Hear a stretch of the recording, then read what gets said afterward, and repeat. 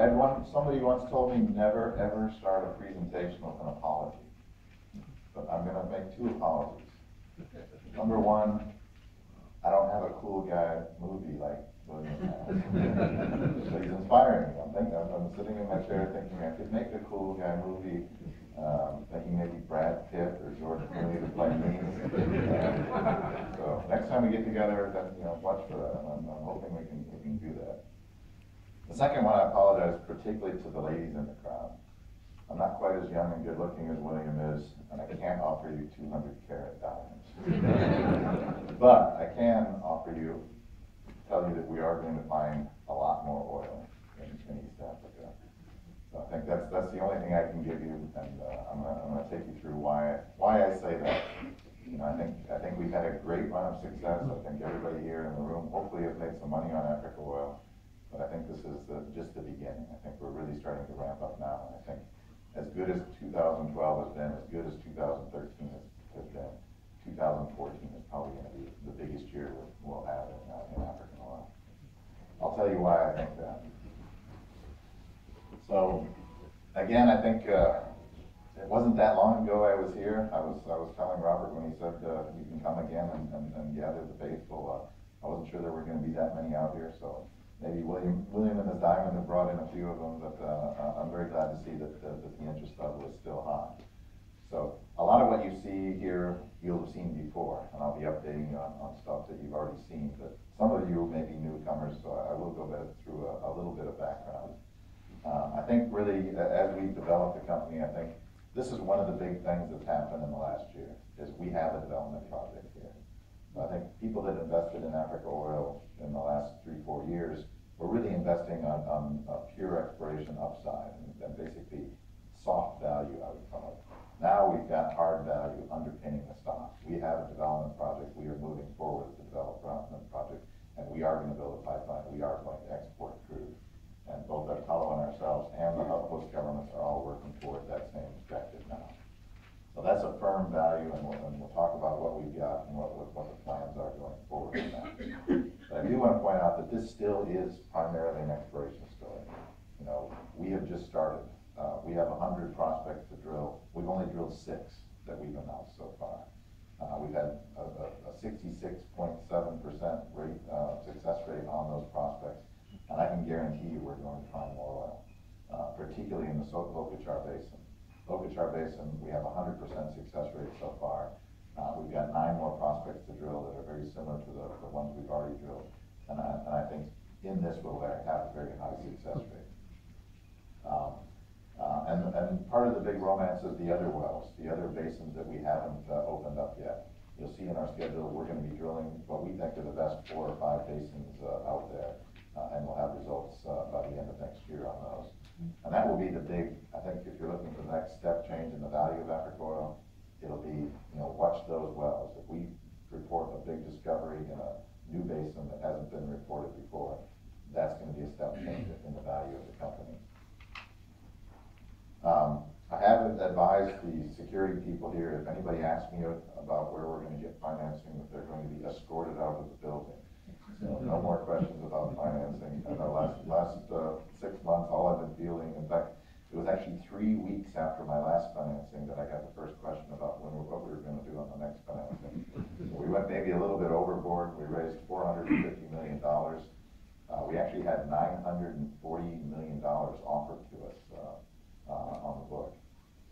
Our friends at Pareto were by far the biggest of the people. We had Citibank, Dundee, and Pareto were our 3 banks who were raising money. Pareto raised by far the biggest amount of that money, so I'm very pleased with that. I'm also pleased with some of the new shareholders we got in. Quite a bit of this was taken up with our biggest existing shareholders.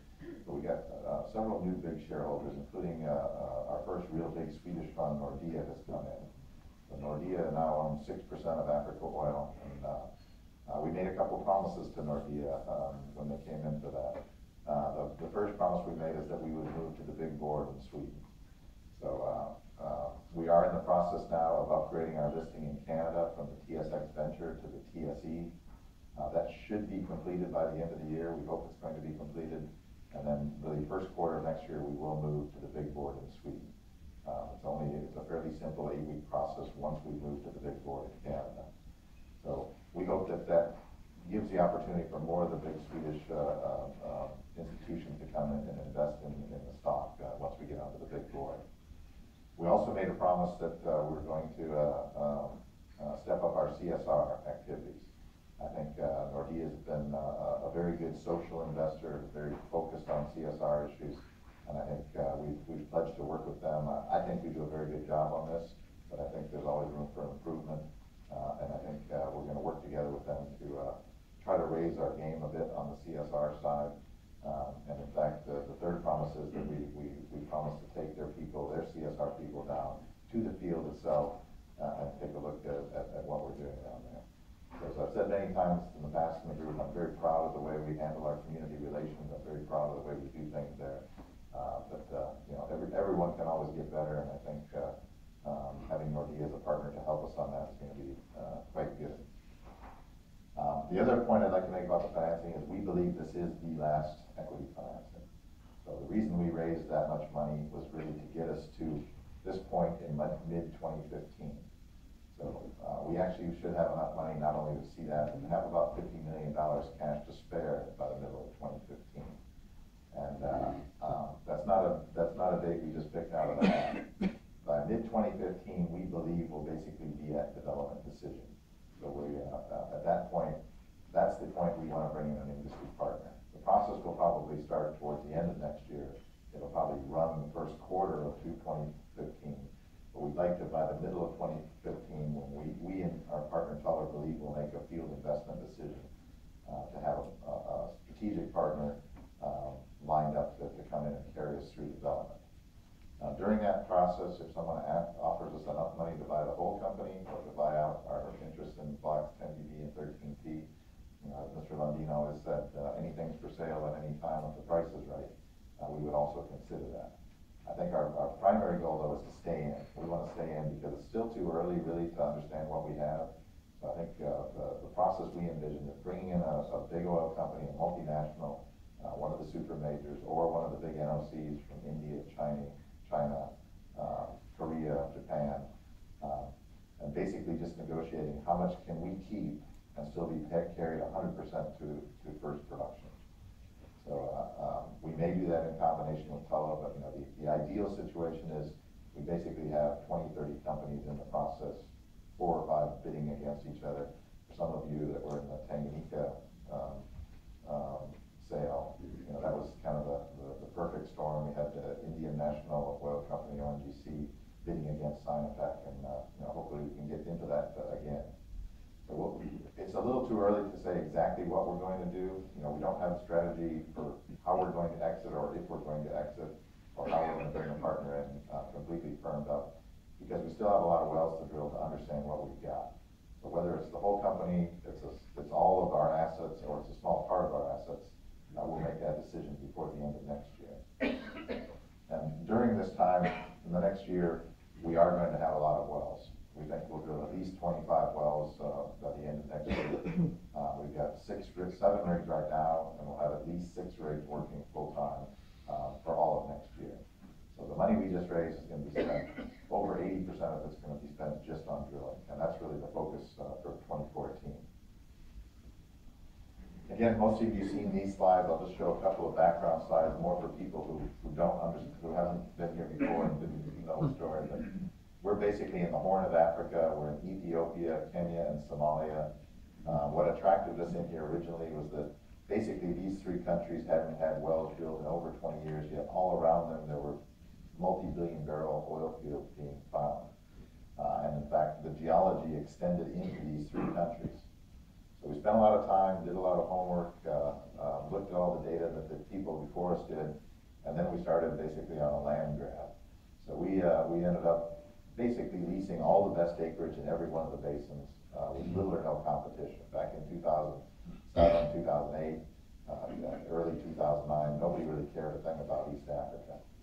So we're a little bit fortuitous since then. Of course, it's come up and it's much more interesting. Our friends at Tullow have found big oil fields in Uganda. Even the offshore now, they found massive gas reserves in Tanzania and Mozambique. So this has now become one of the hottest exploration areas in the world. So because we got in here first, because we got this land, we were able to bring in some good partners. So we brought in Tullow Oil was our biggest partner. They paid our way for about 2 years, all exploration expenses. We just brought in Marathon Oil. They're going to be paying our way this year and next year in these 3 blocks, kind of on the outskirts of the main play. We had a couple of other partners, and now we're getting calls basically from everyone. I've had every super major call me wanting to get into this play. I've had all these big NOCs calling me because they see the potential and they see the reserve. And I told them all the same thing, you know, wait a year and then we'll talk. Because I think neither Lucas Lundin nor I want to be the guys that walked away from potentially a play this big. This is my favorite slide still. This is the tertiary play.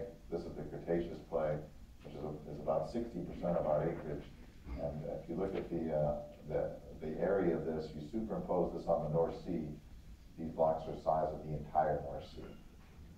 So you don't really get that scale perception when you're looking at a map of Africa, but it is a massive, huge area. You know, it's very rare in this world that we open up new basins. It's unheard of that we have this much acreage with this many basins that we control between 30 and 50%. But we're 50% partners in the heart of the trend, these 3 blocks, and we have at least 30 and in some cases 50% of the other blocks. So we've got a very good acreage position. It is very early days. If you look at the North Sea, they drilled 2,400 wells in the North Sea. We've drilled 18. So it is still very early days, but it is very encouraging. The other thing I want to point out, you know, we do have 13 sub-basins in this trend. We've proven one of them so far. To me, when you have all of these geologically similar basins, it's very unlikely that only one of them would be productive, and it's more unlikely that we'd be smart enough to drill the only productive one first. So there will be other basins, I think, that will open up. Some of them definitely look better than others, and I think I'll show you some of the examples that we think are the best ones that we'll be focusing on first. Some of them are very frontier, have no seismic data, no previous exploration. But there still is an awful lot of potential in this trend that we haven't addressed yet. So starting with the Lokachar Basin, this is the basin that's worked. And so this is a very prolific basin. I realize there's not a lot of geologists and geophysicists in the crowd. I'll apologize now for all the seismic and maps. But simply, this is a map that shows the depth of the basin. So the blue is deep, the yellow is shallow. Basically, everything that you see here in blue and green is where the oil source rocks are present-day mature and generating out oil. So we're in a great position that our prospects are sitting right in the middle of what they call the oil kitchen. So oil just being generated all around them and just migrate right into these structures. In fact, this is a great source rock, and that's why this is going to be a great basin. It's over 150 meters thick. It's got total organic carbon over 10% in many places, and it's present-day oil mature. So it doesn't get much better than that. Every piece of porosity you see is filled with oil. So we've drilled 3 wells on the string of pearls now that have been discoveries: Twiga South, Icalis, and Yamia. We're just finishing this well now. We should have that results announced by the end of the month. And we're just about to spud this one. Amasing should be spud next week. So the real heart of the top 5 prospects in the heart and the string of pearls will all be evaluated by the end of this year or early next year. Our plan is to drill Etam and to drill Ikosawan as well, so we'll have most of these drilled up in the first half of next year. On the other side of the basin, we've made a discovery here at Tuco, and we've got a number of other plays over here in what we call the Rift Flank play. So you'll see there's a rig that's over here, and it's going to be staying here. But very simple geology. We're just looking at bumps along the basin boundary fault. The actual trap is where the sands pinch up against this big basin boundary fault, and this is where the primary reservoirs are. Very good reservoirs, 23 to 29% porosity, up to 3 Darcy's of permeability. Both of these wells were calculated to flow about 5,000 barrels a day. So very good reservoir quality. The Agete well looks like it's very similar reservoir quality. So I think we're getting very confident that this upper reservoir is quite good. We do have quite a bit of oil in the lower reservoirs. One of them is the lower Lacone sand, where we just have the one penetration. Not quite as good a reservoir, so we're not going to focus on that first, but potentially a very thick oil column. And then this interesting one, which was in the Twiga well, where we have fractured basement, about 700 meters of it. Again, totally full of oil, but looks like fairly low porosity, fairly low permeability.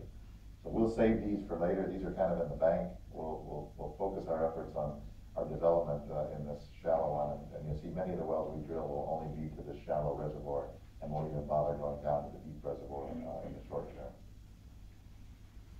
So this is what we're going to be drilling next year, just in the Locatar Basin. Every one of these yellow stars is a firm well. I think we'll end up drilling more wells. We're getting much better on our drilling times and costs. Where we were drilling wells that were about 120 days into the inlet. We're now drilling wells that are about 60 days, and the prognosis on some of these wells like Amosane and Ewar is that they're probably going to be 45-day wells. So the cost of the well is proportional to the time you spend there. So we're moving from, our first well was $60 million, our next two wells were $40 million, and we drilled two $25 million wells. I think we're going to start seeing wells come in for under 20 million. So I think as we get more efficient in drilling these, we're going to drill more wells. So I think like Etam North and some of these other ones that are on here, we also will get drilled next year, basically for the same amount of budget. I think we got all excited about our 368 million barrels that we announced over the summer. It is a fairly big number, but I have to say, for us, it's actually a fairly small number for what we have, not only for what we've already seen, but what we hope to see in the basin. So a good example of that is, half of that number is basically in Gambia, 180 million barrels of contingent resource 2C in this down dip block. But up dip of that, there's another 281 million barrels in the up dip fault block, which hasn't been counted yet in these numbers. Same at Twiga. Twiga, we have 87 million barrel in this down dip section. The up dip of that, there's another 132 million. So just on these two accumulations alone, if we're able to prove up that prospective resource, which Gaffney Pine gives us a 62% chance of doing, these could be 700 million barrels almost just unto themselves. That number also doesn't include the Ecalis discovery that we've just made, which has a pre-drill estimate of 234. Based on the thickness of the reservoir, that probably is a conservative number as well. So we think we're really, probably pushing towards 1 billion barrels with the Tuco and all of these once we drill the appraisal wells, once we prove up those volumes. And then you look at the other prospects that we're getting ready to drill. So Agete, we've just basically getting close to finishing. It had a pre-drill estimate of 276 million barrels. Etam, which is one of the next ones we're going to drill, has a pre-drill estimate of 467 million. And Amosane, which is the next one down, has a pre-drill estimate of 172.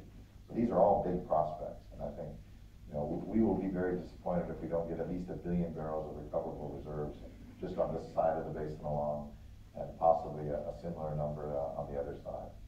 So I think we've been saying all along, Tullow and ourselves and our reserve auditors, and I'll show you some figures, that we think this basin is probably 1 to 3 billion barrels. And I think what we've seen so far, that's nothing to change our mind on that. If anything, I think we're looking more at the upper end of that range than the lower end.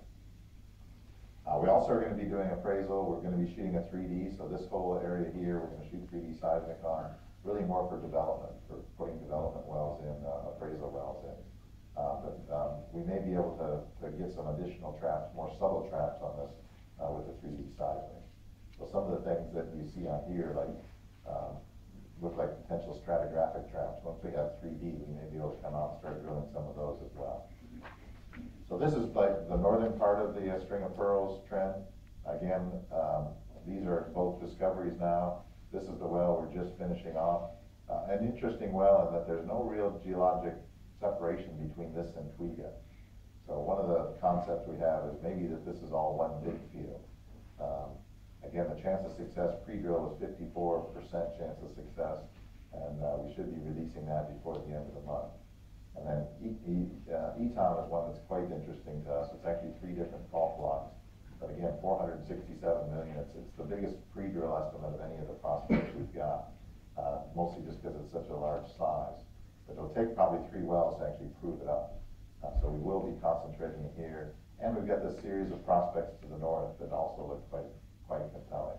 They're a little further away from the cooking pot, but they still should be in good position for charge.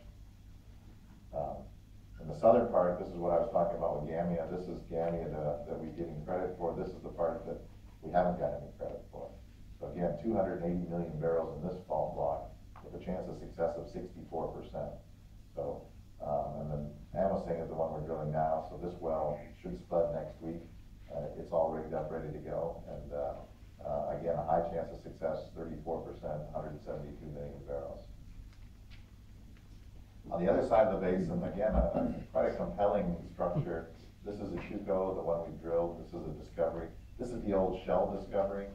And again, we were having trouble mapping it as a separate accumulation. If you map this basically at the lowest spill point, this whole thing turns into one big oil field.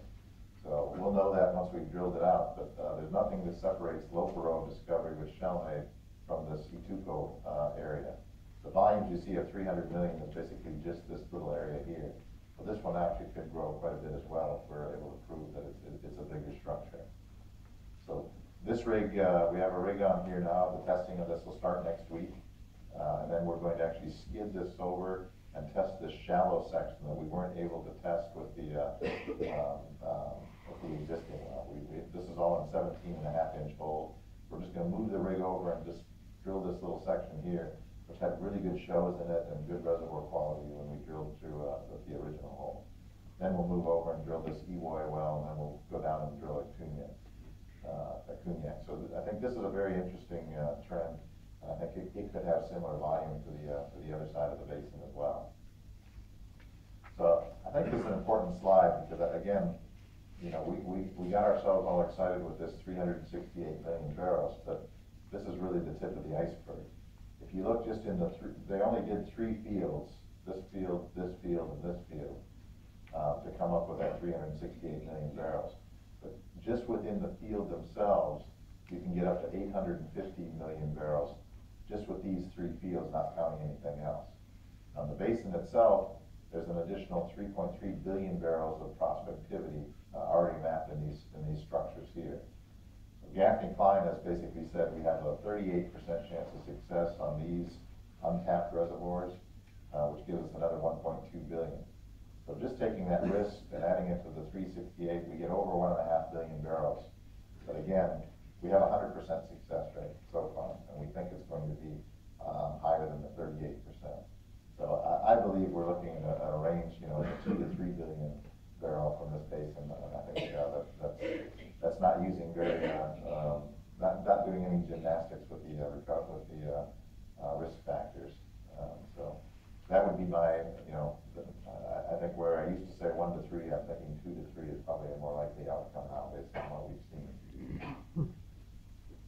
The other story, of course, is new basins, and again, this is the sex appeal. This is the 230-carat blue diamond that my friend William is looking for. This is where I think we step change the company, and if we're able to open up one of these basins. So in the next year, we will be drilling all 5 of these areas. We're drilling right now the Tule well in North Turkana. That will be announced by the middle of December. We're drilling the Bahasi well right now in the Asa Basin. That also should be done by the middle of December. And then we're going to be moving this rig over to the Chubahar Basin. And then we're going to get one of the rigs that's probably in this area here in the second half of next year to drill the Cario Basin and the Lake Turkana Basin itself. So these are kind of the ones we think are the most prospective. There are a number of other basins. We shot seismic in this South Cario Valley that's looking kind of interesting. And we're just starting to plan the seismic here in the Rift Valley Basin up north, which also looks quite compelling. So a lot of stuff to do and a lot of upside potential. Again, Tule is the one we're drilling now. We drilled the Savisa well. We found good seal. We found good reservoir. We found oil-saturated sands, but we don't think we had a good trap. So we've just moved over to this horse block here, and we're actually just about to drill into the main reservoir on that. So again, this is not a big prospect. It's only 18 million barrels most likely, but it proves the concept of the play. If we basically can prove oil and saturated sands in here. It de-risks all of the prospects up in this northern part of the Turkana Basin, which is by far our biggest basin in the portfolio. The other one, and then we'll move over here. This is a kind of a nice example of some brand new stuff that we shot. So this was a basin called the Chubahar Basin. It never had gravity. It never had seismic on it. It was completely frontier unknown. We went out and shot 1,200 kilometers of new seismic, and what we delineated is a basin which has a big deep up here, a transfer fault right in the middle, and then a big basin down here, both of which we think are capable of generating hydrocarbons. And all of these prospects, this is a string of pearls scenario, similar to what we have in the Lokajar, another string of pearls on this side of the basin, and then some interesting kind of a Tuco-like center basin ramp-like tilted fault blocks. One thing we like about this is that there are DHIs, or direct hydrocarbon indicators, AVO anomalies, which seem to suggest there's a good source rock here that's generating. So this is the first well we're going to drill is Shamila, which again looks just like our friends Gami and Twiga, right here up near this northern cooking pot. The second well we're going to drill is actually here, Gardine, which is on trend with this, and the southern cooking pot, nice deep kitchen where we think we're generating oil. You can see there's some nice bright spots on here. There's some very nice bright spots up here, again, that show that the oil is being generated. So we're going to drill those two wells, and if we have success, we're just going to leave that rig there and just keep drilling prospects and probably bring another rig in. This is the one I think we're, both fellow and ourselves are quite enthusiastic about this basin. I think it's got a very good chance to be the next big one. And if it works, we've got all of these basins on trend in the new Rift Basin block that we signed up, where Marathon is our 50% partner in paying our way. So we had a nice little story last week. We had one of our guys out in the field doing our environmental impact study for our seismic program. And he came down by this lake and he met this farmer who was very distressed because he kept trying to drill water wells and he kept getting this petroleum substance that was coming up in the water wells. So we told him, we can take care of that. You know, that's a problem that we think we can solve. So, a lot of interesting stuff on these basins. The FTG shows some nice deep basins. We see oil slicks out on these lakes. We see tar balls on the sides of some of these lakes. We think this is a pretty interesting area. Very frontier. We haven't even shot seismic on it, but we're quite excited about this one. Lake Turkana this is our biggest basin by far, about 3 times the size of any other basin, both in area and in prospectivity. An interesting area that it's the intersection of this Cretaceous trend and this tertiary trend. It looks very different than any basin we've seen so far. The structures on it are much more dynamic. You know, we have faults here that have 3,000 meters of throw on them. We have the biggest, deepest cooking pot of any place we've seen in the portfolio. We see some structures we don't see normally. You see this is an inversion structure where you actually have a syncline at this level and an anticline at this level. And in that anticline, we see nice bright spots and flat spots and hydrocarbon indicators. So again, this is our biggest basin. We've shot the offshore now. We've got quite a few drillable prospects, and we'll drill at least 2 of these the second half of next year. We will drill in the onshore. What you'll see is Caparo is probably one of our best ones, this big one here that's right next to the cooking pot. We can drill onshore, deviate the well, and hit it in an offshore position. Same with these wells. Here's the shoreline. We can drill offshore, try this prospect, or probably more likely Caparo, we quite like, drill that prospect. So we're still deciding with our partner which one of those we're going to drill, but I think that one is looking quite good as well. And then South Cario is actually kind of a splinter off of the main Lokajar Basin, a very similar basin, nice big deep hole, the string of pearls, prospects that look just like the stuff we've been drilling, and again, nice bright spots and flat spots that indicate there's hydrocarbons. I'd be very surprised if we don't open up at least 1 or 2 of these basins. They look very good. Of course, we are drilling right now in Block 9. We're drilling the Bahasi well. You know, we're drilling in this section right here. We've got a big marker here, which we're not sure if that's basement or if it's maybe Triassic sediment. But again, we'll have this well down by first week of December probably, and know what we've got. The big prospect, and again, the best part of it is Marathon's paying 100% of the cost, so it's a free well for us. Then we're gonna move that right to Sala, which again is a nice big prospect, 400 million barrel prospect. We probably will have to pay part of that. I think current cash projections will probably get about 2/3 of the way through that well before the carry runs out. We have to start paying our share of the well. But it's two good opportunities, generally paid for by our partner in an area that looks quite interesting. Sala may be a little more gas prone. It's very close to the Bogal Deep, where we actually found gas a couple of years ago with the Chinese. So there may be a bigger gas component here. But gas is not bad news in Kenya. They need power here. The new government has said they're going to add 5,000 megawatts of power, and they only have 1,600 megawatts now. So this gas, if we do find it, you're going to get a lot of support to turn this into power. So this chart kind of shows you, these are all the other basins we're looking to open up. And again, the range on them is kind of between $1 billion and $3 billion, similar to finding another Lokochar basin, with the exception of the Turkana basin, which is about 3 times that size. So those are those big offshore prospects I showed you. If we're able to prove that up, there's going to be a big jump in our risk resources. But you can see our reserve auditor still doesn't think too much of these other basins. We've got 8 billion barrels net to us in these basins of prospects we've already mapped. But on a risk basis, they only think that we're going to recover, they only have less than $1 billion. So they're saying we've got less than a 10% chance of finding oil in these basins, which is fair enough. You know, before we drilled at Gamia, we only had a 14% chance of finding oil in that basin. So what I hope is next time I see you, this chart here, this may not change that much. It'll probably go up a little as we map more prospects. But I'd like to see this one come up significantly and move into the risk category. And this is, we will be addressing 5.7 billion of this 8 billion with our drilling program this year and next year. So we'll be able to de-risk quite a bit of this portfolio. On the development side, the pipeline is going forward now. So there's been an MOU signed between Uganda and Kenya, so basically an export pipeline that is centered around our blocks. The Uganda pipeline will tie into it there, and then we'll go down to London. So the planning, the front-end engineering design, and even the tender, the government has stated they're going to be putting out a tender before the end of the year for this pipeline. So Sudan may also look to join us. I think there's a little bit more work to do in Sudan to be able to join us, but our position is we'd love to have other countries join us. It makes sense. It'll make our pipeline quite a bit cheaper. If Uganda joins us, it cuts our pipeline cost in half. If Sudan joins us, it cuts our pipeline cost down to about 1/3. So we're more than happy to do it, but we're not going to wait around forever.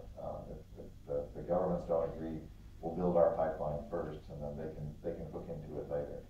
And we can actually wait until basically the day we order steel to make that decision whether Uganda's going to join us or Sudan's going to join us, or both. Because it's just basically making a bigger pipeline. It's just ordering a bigger size pipeline and bigger pump stations. So we're quite pleased with the government support on this, and I think you'll see quite a bit of quite a bit of progress made on this in the next few months.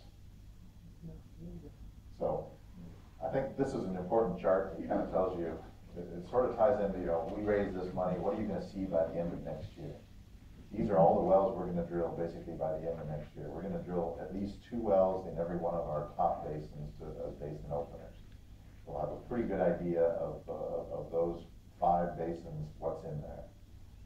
And we'll still have about 7 or 8 basins more to drill, but these are the ones we think are probably the highest potential and furthest along. We'll also drill every prospect in the Lokochar basin. There'll probably be a few added onto this, some of those northwest Etowns will probably be at the end of this, but by the end of next year, we'll have put a well in every one of the top prospects in the Lokochar basin. We will appraise every one of these discoveries. In fact, we're going to do an extended well test on one of the wells, probably Gamia 2, to get an idea of what the reservoir is. At the same time, the pipeline will proceed. By the end of next year, we will have put out tenders for pipelines, and we will basically have a pipeline plan. We also will be doing a development plan, and we intend to turn that into the government by the end of next year. So really, by the end of 2014, we'll have a pretty good idea of what we have. We'll have almost drilled out completely the Lokichar Basin. We'll have a development plan. We'll have a pipeline plan. And really, that's the time we can start inviting big companies to come in. We'll have de-risked the portfolio to the point where it's looking like proven and probable reserves, even if it isn't certified at that point. And that's when I think we've maximized the value of being able to bring in a partner. So we'll probably start the process about the fourth quarter of 2014 of looking for a strategic partner, and hopefully conclude it by about the end of the first quarter of 2015. Again, we've got enough money to see us through probably into the third quarter, or maybe through the third quarter of 2015. So we'll have a bit of slack to do that. From a budget standpoint, again, that $450 million of equity we'll end of the year with over $500 million of cash in the bank. We still are being carried on several blocks by Marathon. The budget this year was $209 million net to us of a gross $567 million budget. Budget next year we're still finalizing, but we expect about a $750 million budget, with our share of it being somewhere between 330 million. And that's really with 6 rigs full time. If we do find oil in one of those new basins, we will bring another rig to drill in those new basins. So again, you've all seen this slide. You know, I'm still convinced that Africa oil is probably going to end up being one of the best ones in the London history, and I do think we're very early. Obviously, we've gone up 7 or 8 times from where we started. It's a little hard to buy stock once you've seen it's already gone up 7 or 8 times, but I do believe that we are in the beginning. We only go up 10 times, so as I said, Lucas will tell us we're just the slackers of the group. You know, the average is 32 times your money, so we still have a bit of work to do and a bit to go. I do want to spend a little bit of time on CSR. Again, most of you know me. I moved to Nairobi a year and a half ago. This is really what I spend most of my time on. I work with the central government and with the local communities to try to make oil the best experience possible for the most Kenyans possible. And I think we're doing a very good job of it. I think the central government is very supportive. They've told us over and over again they're not going to change our contract terms, which is one of our important things. We're working on a lot of transparency things. I think that's one of the things that really could derail this project if corruption or creeps into it. So we, with other host governments, with the World Bank, are very focused on trying to keep corruption out. You probably saw we suspended operations last week in the Lokichar Basin in the Turkana region. Tullow did that. I think they did exactly the right proactive thing. So we had a small group of people who were unhappy that they weren't getting enough jobs and contracts. And I can tell you, we are the biggest employer in Turkana. We employ 840 people in the region, but there's 800,000 people that live there. So we are only employing 1% of the people. The other 730,000 people would love to come and work for us too, but unfortunately we don't have that many jobs.